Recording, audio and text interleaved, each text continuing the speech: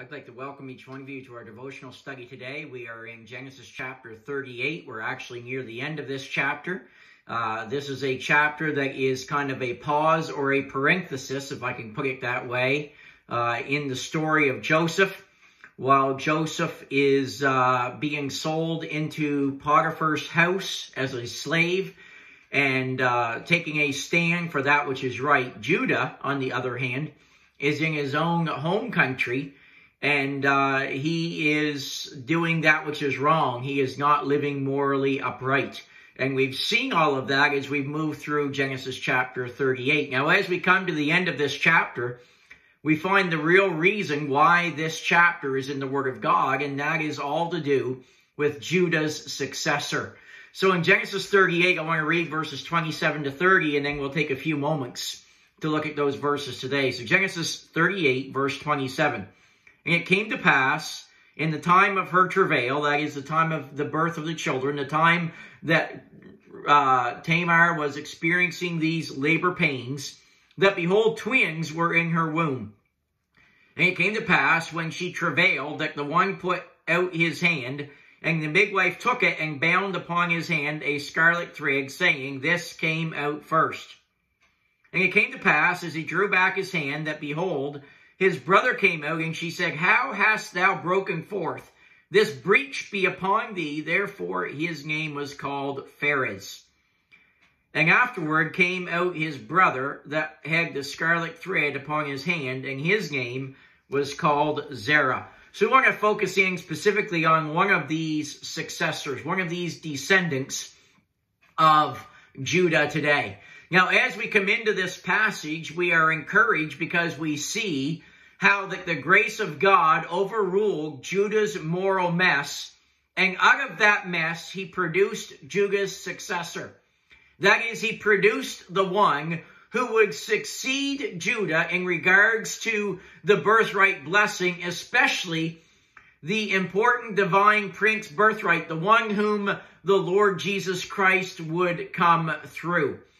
And keep in mind that that is the firstborn in line for the birthright from Judah, and Onan, Er's intended successor, both of those died. Both of those boys died without having any sons, and Judah's only offspring for the birthright was through Tamar, the wife of by his immoral affair. So then as we come into this, we see a number of things here. First of all, we see the birth in verses 27 through 29. And scriptures give some interesting details regarding the birth of Judah's successor. It gives some interesting details regarding the birth of these two twins. Notice it says, first of all, in verse 27, And it came to pass in the time of her travail that, behold, twins were in her womb.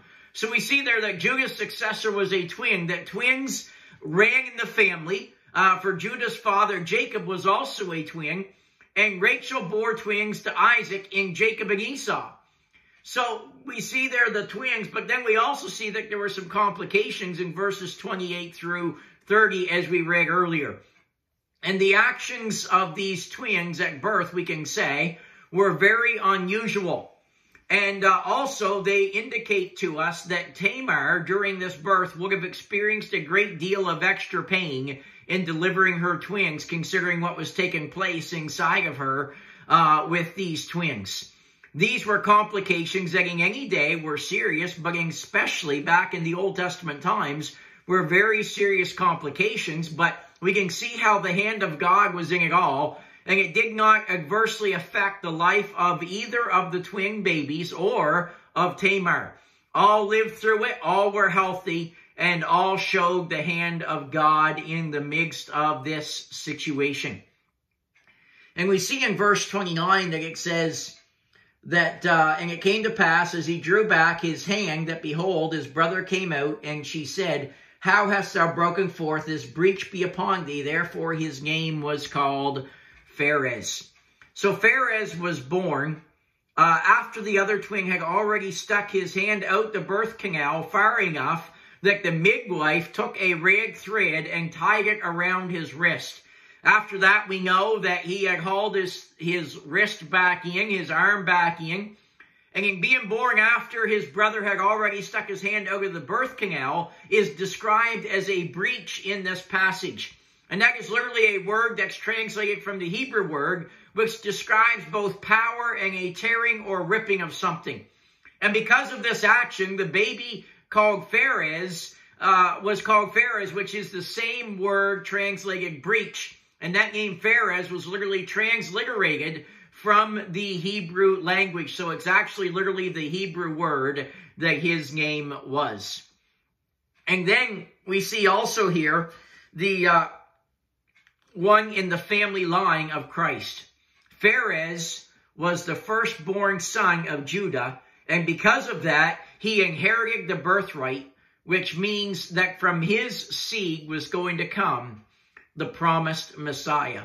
So even through this mess, this incest situation, we can see the grace of God at work. Now, that doesn't give us a liberty to do whatever we want to do and say that God is still sovereign, that God is in control. But what it ought to do is it ought to give us comfort as a people of God, that when we do make messes, when we make mistakes, when we confess them and we repent, God can even use the messes that we get ourselves in to accomplish his purpose and his plan in this world. Friends, don't think that you're big enough to thwart the plan of God. And yes, we need to be sensitive to him. Yes, we need to be following him, but God can even take our mistakes and ultimately turn them around and use them for his honor and for his glory.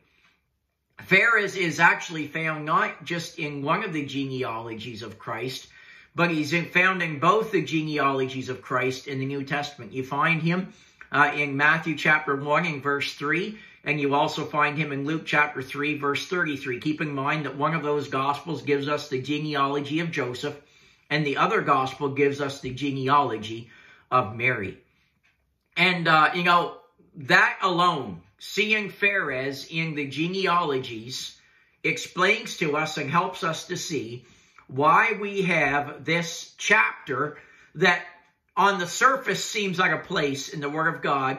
This helps us to explain why it is there, why we have this record of Judah, because it speaks of the line of the Lord Jesus Christ.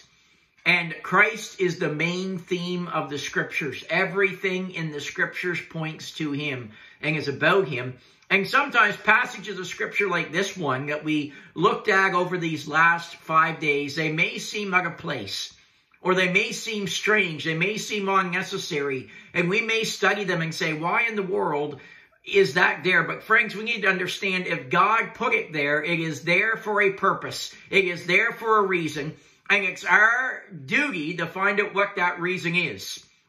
And passages such as this will be found to have great value because, friends, they're focused on the person of the Lord Jesus Christ. So as we close this study out today in the life of Judah, here's what I want you to understand. This does not justify someone being weak in character. It does not justify sin. But it does help us to see the importance of, when we sin, that we are very quick to repent of that sin, which means not only confessing it and owning up to what we have done, but it also means turning from that sin, as we looked at yesterday. But it also ought to be a comfort and an encouragement to you and me as we go through life, that when we kind of wander aimlessly through life and we don't know what's going on, and sometimes we fail God, that God can take those mistakes in our life and that he can turn them around and that he can use those to accomplish his plan, and he can use those for his glory. And friends, we ought to rejoice today that we serve a sovereign God. Have a great day, friends.